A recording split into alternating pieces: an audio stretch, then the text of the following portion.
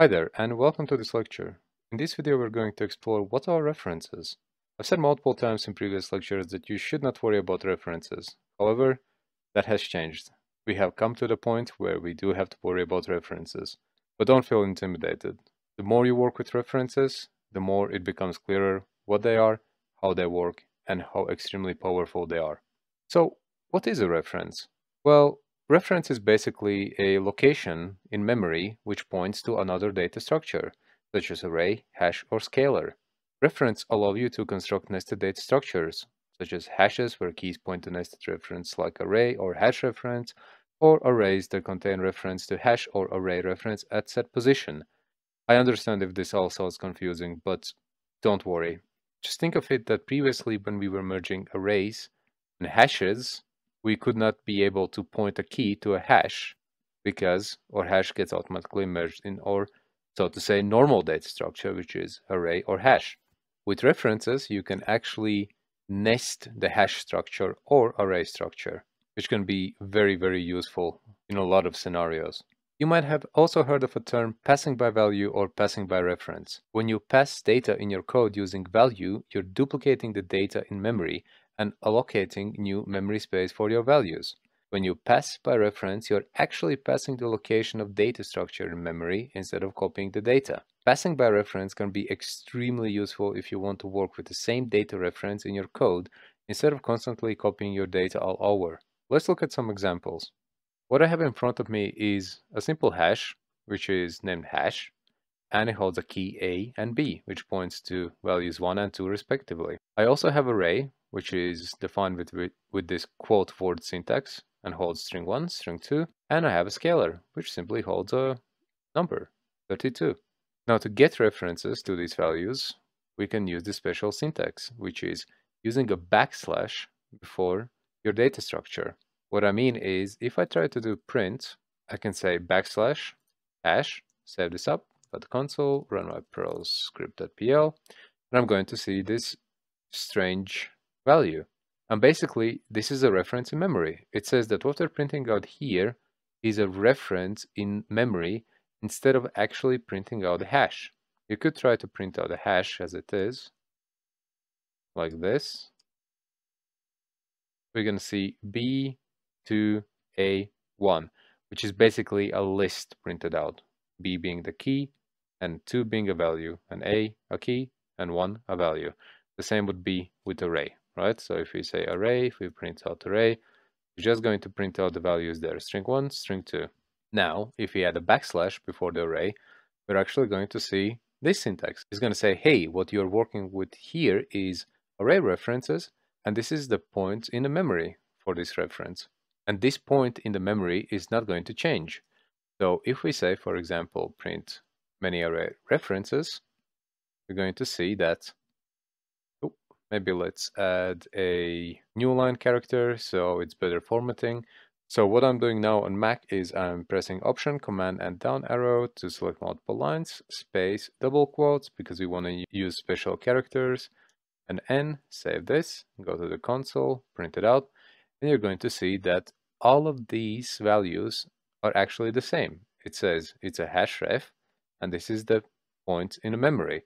We printed it out many times, but it never changed, because this array has been already allocated in the memory, and all of these references are pointing to the same allocation of the data structure. Now, let's look at some example where we are assigning a reference to a scalar. Then we are trying to modify that reference. Let's do this. Let's create my ref1 equals backslash. Let's choose array and do my ref2 and backslash array.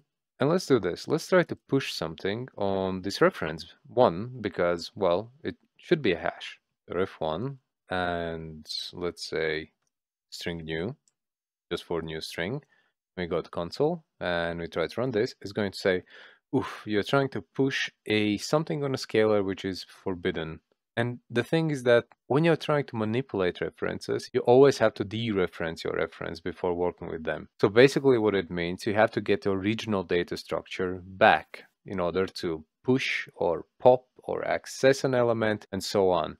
So referencing was using backslash before our data structure. Dereferencing is, well, you can actually do it many ways. One of my preferred ways is I use arrow syntax as such, and then I say that this is array, and you use this asterisk. You save it, and you try to run it, and it didn't complain because we are dereferencing this and trying to push a new string, which is fine because we can use push method on array. Now let's also do this. Let's try to print out what we are actually getting back in array. So print dumper, and let's print out the array. Let's save this, go to the console, run this again. And here we go, we see string 1 and string 2, and we also see our new value. So as you can see, we pushed onto a reference that we dereference so we can, push things on it, and we added a new value. And now we have 3 values on the array. We could do the same thing for reference 2, right? We could try to push, let's say, new 2. Go back to console, print this out, and here we go. So we have our 2 original values in our array, which were defined here. Then we have references, reference 1, reference 2, apologies, which points to the same data structure in a memory. So basically reference 1 and reference 2 hold the same pointer in memory that says, hey, this is this array. And then we are using this reference to say, hey, add this value to this structure in memory. And the same for reference 2. It's exactly the same pointer as reference 1. So we're just adding a value new 2 to our array. So as you can see, all scalars that point to that reference when edited will affect the original data structure. Now we looked at how we can get a reference from existing data structure. Now let's see what happens if we are debugging these values with data dumper using references. So here I have my array again. I backslash it as we did before to get a reference in memory, and we print it out. And you're going to see that instead of value 1 and value 2 being printed out with position var1, var2, we're actually printing out a position var1, which holds this square brackets having 2 elements inside of it, which is string 1, string 2. So this indicates that we are working with array reference. The same thing if we did with hash reference, percentage sign, hash, save this. What we're going to see now, instead of list items of key being, let's say, var1, pointing to var2, which is the value, you're going to see the hash reference is included in curly brackets, a1 and b2, being our keys and values. Now the same thing goes for the scalars, so you can say scalar and print that out. And instead of seeing just the value 32, we're actually seeing this backslash, which indicates we are working with array reference. Now, it's worth knowing that you can construct reference the same way how you can construct a hash or array. And the way you do it is using the syntax as it was printed out in data dumper. So I'm going to get rid of these values. I'm going to say my hashref. As we saw before, we need to use curly brackets. And let's say add a key hello 1 and rolled with value 2.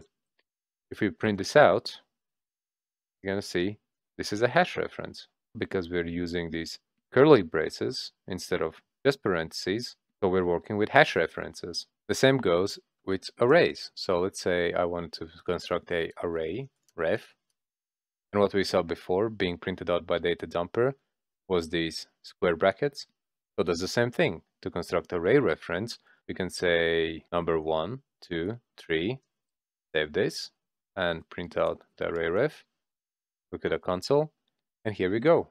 So our square brackets, 1, 2, 3, and closing square brackets. Now how can you access items in your references? I'm going to go back and introduce the hashref with values of a, key pointing to value 1 and b pointing to value 2. Save this up. What if I want to access, let's say, in hash reference, only the key A? It's very similar as you would work with hashes. In hashes, you would say hash, ref, and then you use the curly braces to access element A. However, what you need to do when you're working with references, you always need to dereference them. And one of the way how you can dereference is by using this arrow notation. So you can access key A, save this, print it out, and here we go. We can see that this is number 1. If we wouldn't use the arrow syntax, if I get rid of this, save it, try to rerun the script, it's going to say, hey, looks like you're not using dereferencing syntax and you're accessing a hash somewhere, but I don't see this being defined. Did you forget to define hashref? Well, technically, no, we didn't forget to define it. It's just we didn't want to access a hash. We wanted to access a hash reference, right? So this is why we need to dereference using this arrow notation.